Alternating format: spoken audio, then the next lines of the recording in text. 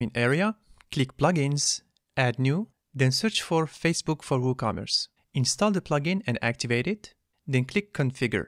Now click Get Started, and this will take you to Facebook in order to choose which business assets you want to connect to your WooCommerce store. Click Continue, and in here make sure you select the Facebook pixel that you want to add to your WooCommerce store. You can also enable automatic advanced matching. This will improve your tracking accuracy and as a result give you better ad performance. And that's pretty much it. Your pixel is already installed as well as the conversion API.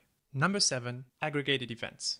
Go back to your business settings, then go to Data Sources, Pixels. Select the pixel you have created earlier, then click Open in Events Manager. In here, if you see that your pixel has not received any activity yet, go to Test Events, enter your domain here, and click Open Website. Now just close this window and go back. You will see that you have the page view event now.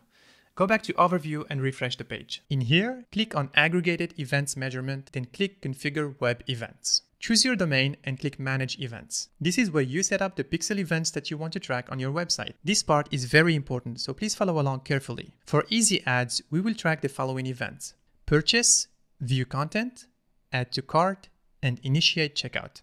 The higher the event on this list, the more tracking priority it gets. I recommend this order because the purchase event is the most important event that you need to track, followed by View Content for retargeting, and then Add to Cart and Initiate Checkout. If you need to reorder your events, simply drag them by their handle like this. Make sure you don't forget any of these events, otherwise your tracking may not work properly, or you may even get an error while creating your ads.